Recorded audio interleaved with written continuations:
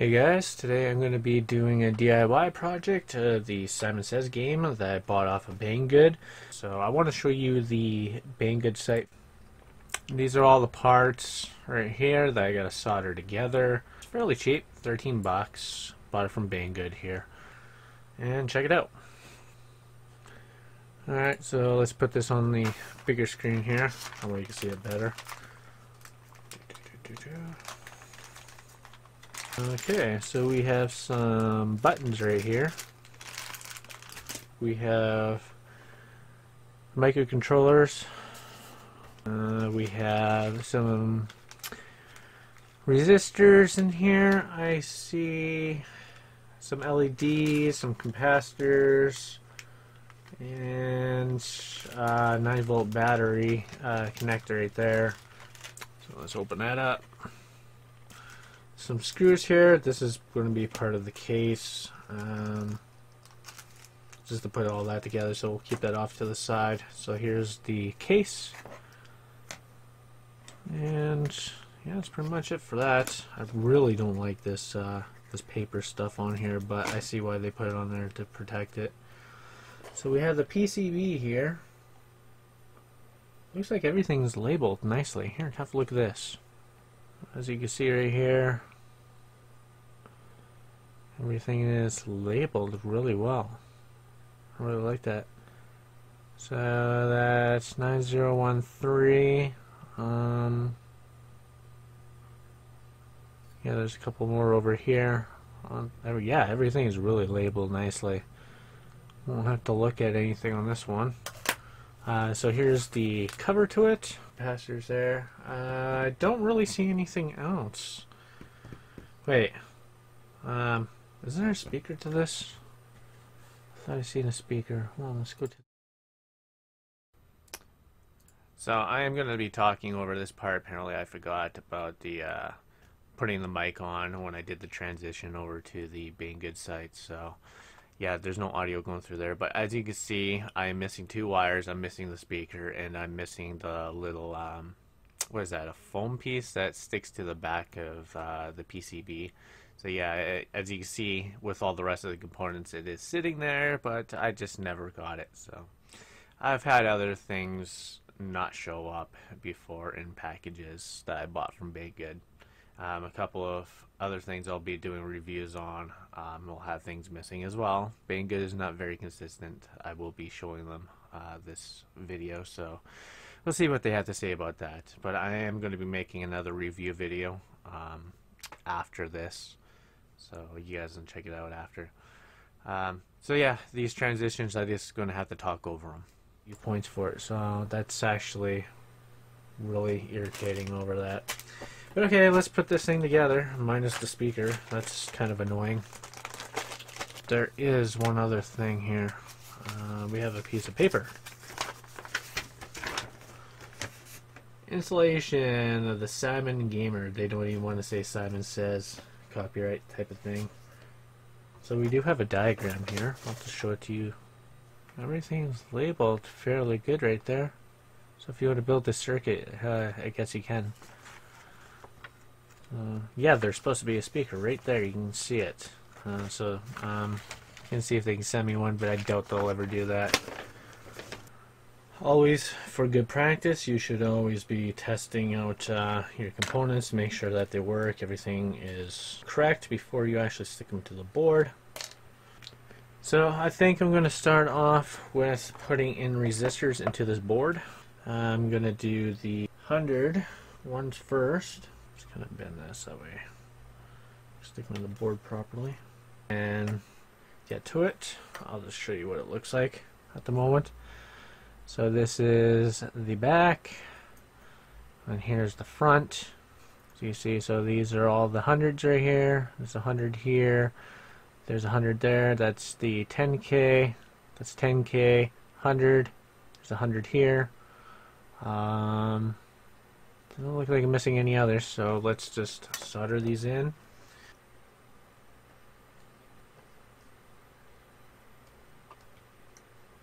So what I like to do is, I know they're all soldered in. I like to push on them, make sure that they're sitting nice and firmly on the board. Just got to snip these off. So this is what the back looks like. As you can see, there's the resistors on the board. So I'm going to do the diodes now. They're the, I can't remember the name of them, but they're almost like a glass type of diode. Those are it right there. So we have a black mark on both of them. There you go. You can see one there, one on that one. You can actually see those marks on the board. You see them right down there, so they have to face that direction. So just to show you with just the one, you can see what direction I had that black mark. So do the same with the other. So it should look like that. And as you can see, I bent them as well. So this is how it should look. Alright, so what do I want to put on there next? I guess we can do these transistors. There is 3 of them. These are actually really easy to deal with because they're labeled as well. So I'll show you one of them. This here is labeled.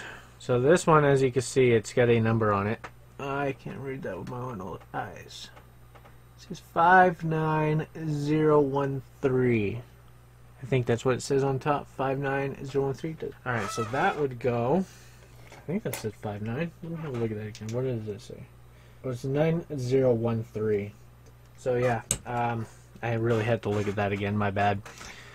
So as you can see on the board, where is it? Right here. It says 9013, so that's where that one goes. The other two, one is labeled 7550. That one goes on right here, right onto the edge here, and then the last one goes over here. So just double check to make sure, like if you do get this board, just double check to make sure that you put the right ones in the right areas. There is a direction on how it goes in. As you can see, there's a little corner cut out there and there. You can kind of see it on here as well. That's the direction it goes. Spread it a little bit. So it goes on like this, as you can see. Now we can look a little bit better than that. And do the same to the other 3. So I'm going to solder them into place.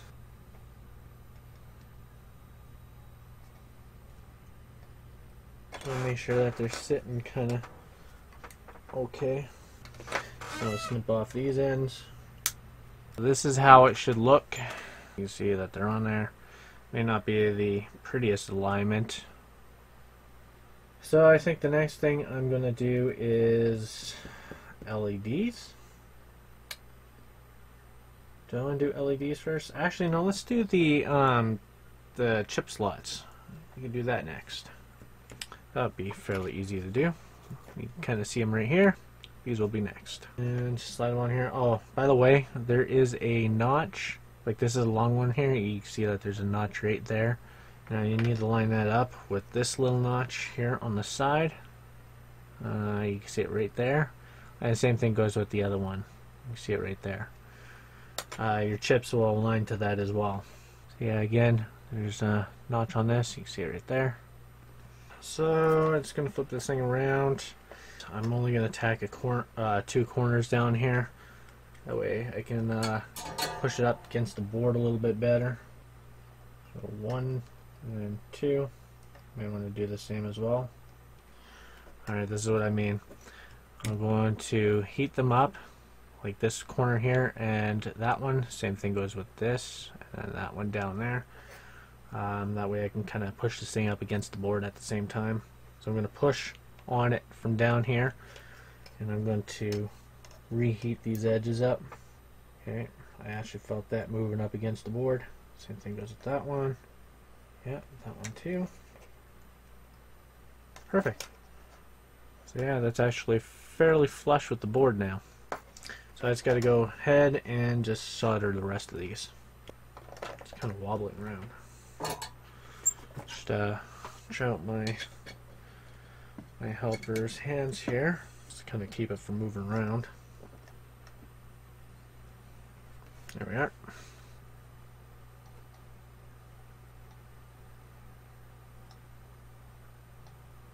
Alright, so now that has been soldered on. See my wonderful soldering job right there. Looks good. Starting to look like a functional board here. Alright, so I think the LEDs should be next. I'm going to have to test them on my power supply. Yeah, I'm going to have to do that next. So I'm not really sure if these are different colored LEDs. I'm going to be testing it on my power supply here. So I'm going to stick this thing close to 3 volts and then test it. If you are going to be doing this, just make sure that the positive lead is the longer lead and the negative is the shorter lead on the LED. If you don't have anything like this, you can use a couple of AA batteries and a resistor. So make sure that you do use a resistor or you're going to burn it out. So I think I should bring this thing up. Actually, I'll just do this. I think it should be roughly around like 3 volts. Oh. So you are green. So you can kind of see a green glow in this one right here. See it? I should actually grab something where I can write this down. I'll do the exact same thing that they did with masking tape. Let's put some on the end here. So you were green. Let's move you off to the side. Oh crap, it just came off. It's not a big deal, it just has to temporarily stick. So you can see that this one's blue. So I'm not really sure how Simon says LEDs are color coded, which direction they go, so I'm going to have to look at an actual game and then figure it out from there. So let's put B for blue. Taking one of these red. Are you the red one? Or are you yellow? Okay, this one's yellow. You can see it right here. It's yellow. Or amber. It's technically what it looks like. More amber than anything. So Y for yellow. And I'm assuming you're red. And I was assuming right. See, it's red. There. There's a big R. Alright, so now I can pack this thing up. I'm done with it. So it's been a while since I've used Simon Says. I wasn't really quite sure what direction the RGBY would actually go. So having a look at one of the images there of a real one shows me that green goes to top left, red goes top right, yellow goes bottom left, and blue goes to the bottom right.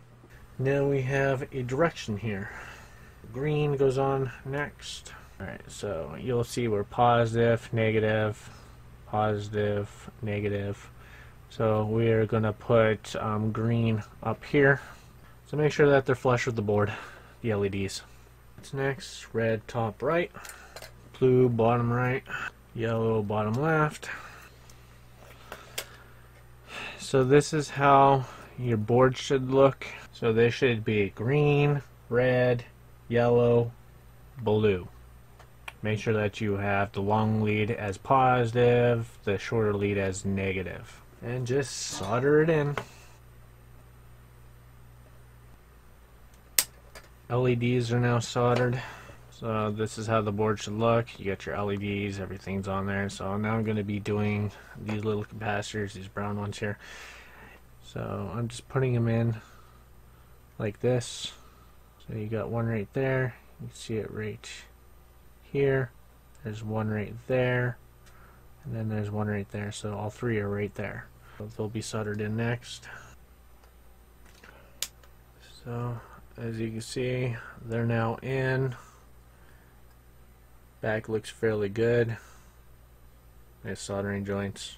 So what's next? 9 volt. It's got to be soldered in. So I think I'm going to do the capacitors now. So there is 2 capacitors here. I did test them. One of them is actually labeled 470 microfarad here. You can see it right here. 470. And it says that on here as well. 470 right there. So we will do that. There is a direction on here. You can see there's a negative end right here, the white strip. And if you have a look on this board, right down here, you can see that there is a white line where I'm touching right there. that is the negative side. So make sure that the white negative end goes into the white side. It's like so. So just bend those over. Now do the same with this other little small capacitor. This actually goes onto the edge right here. You can see that little slot. That actually goes to where the speaker is supposed to sit, which they never gave me. Again, that one also has a line and has a white mark on the board. I'll just show it to you up close here. You can kind of somewhat see it right there. Yeah, there you go. You can see where it sits. So I'm just going to push that down a bit. Alright, solder them into place.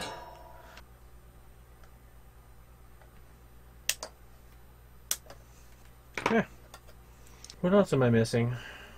So the battery wire is going to be put in next, and then I guess I want to test fit this thing before I solder this on, because I think that they stick up a bit because they got to extrude out of the board here or just surfaced with this.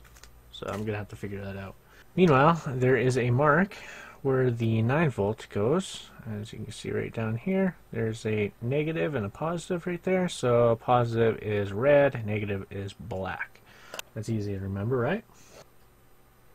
So they're in now. Oh, looks like the black melted a little bit. Well, I can put these chips on. Alright, so you can see on these chips right here, there is a mark on all of them. There's a little curved notch there on that one, and a curved notch on this one. You can kind of somewhat see it right there. Yeah, those curved notches follow what you did earlier on this. So there is a curved one here, and then a curved one here. So if you want to look at this thing upright, your curve goes on this side on both of them. Ooh, this thing's bent. I'm gonna have to do some rework here. Yeah, this is how it's supposed to sit. As you can see, the notches there on both of them. So yeah, just make sure that you put that in there correctly. So I'm gonna put you off to the side. I think the next part is to figure this out. So I'm gonna unwrap and unpeel all this crap and get back to you. Well, I kind of figured out how these mounts go. However, these screws are a little bit too big. See, I can't get them to, you know, go through the board. So I'm going to have to use a drill bit just to kind of widen up the holes a little bit better. That way this slides on and just widen up the hole with a bit by hand. Oh yeah, it just slips right in.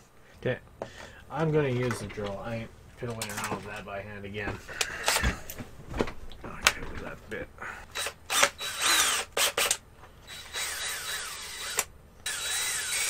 So if you want to kind of see how I'm doing this, I have the long silver screws here, and I'm using the standoff, just a little transparent one, and then your board would sit on top of that. So one in the corner, there, and one in the middle. So just make sure that you set it up that way. Right now what I'm trying to do is just kind of see how high this thing's got to go up, because I want it like flush with this top part here. Slide it on there. Keep it up just a tad. So right to the edge is where I gotta solder these pins. That's all I needed to know. But at least I got the case and stuff all off and ready to go, so there's that. Go back to soldering again. Yay!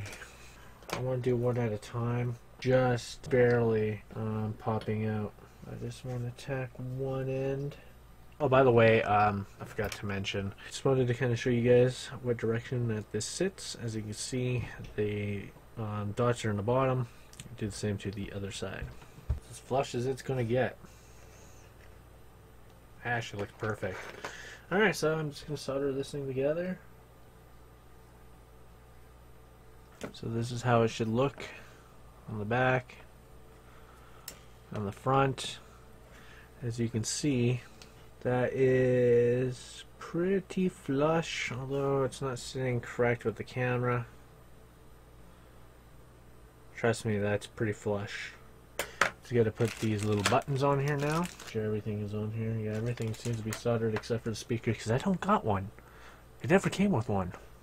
I would say your next bet would be to solder the speaker into place, but I don't got one. You never came with one. So this is what it should look like. This is sticking out a bit, like these two tops here. Everything looks to be perfectly fine. All this has been soldered into place. I would say what would be next would be the speaker, which is that little section right there. Just solder 2 wires on and just leave it as is. Actually, well, you could just solder the wires to the speaker as well, flip it over, and it should stick on the back somewhere. I don't know. I think it would probably go somewhere around here, because just looking at the holes in here, everything else looks to be good except for the rubber buttons here. I am going to put a couple of little wires on here because I do want to actually see if this thing actually works for sound. So I'm going to head her into the shed, grab a speaker, and test it. So I grabbed a couple of wires here. I am going to connect it to this. Actually, probably just going to leave them stuffed in here as well, but see how this goes. Yeah. So at least I got 2 wires here. Here we are. So here's the speaker.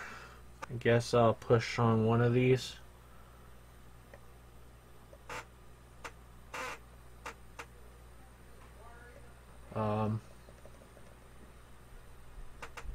Okay. Something wrong here? Why aren't you working? Oh, so that one's the one that starts it.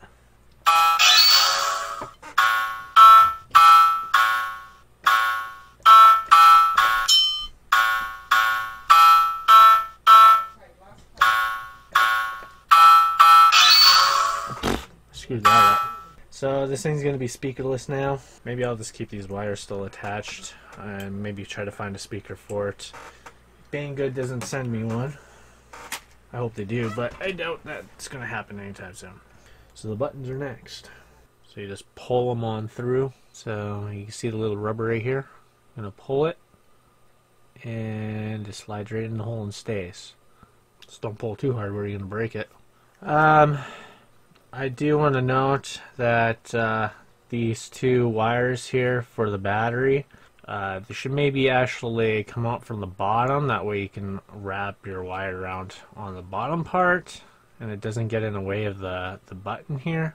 However, I don't think it really matters too much. I just put some tape there, that way they don't move all over the place. But yeah, that's pretty much it. Simon Says works. I just want to give you guys a heads up that the clips I just showed you there putting the buttons in was after the part I'm about to show you.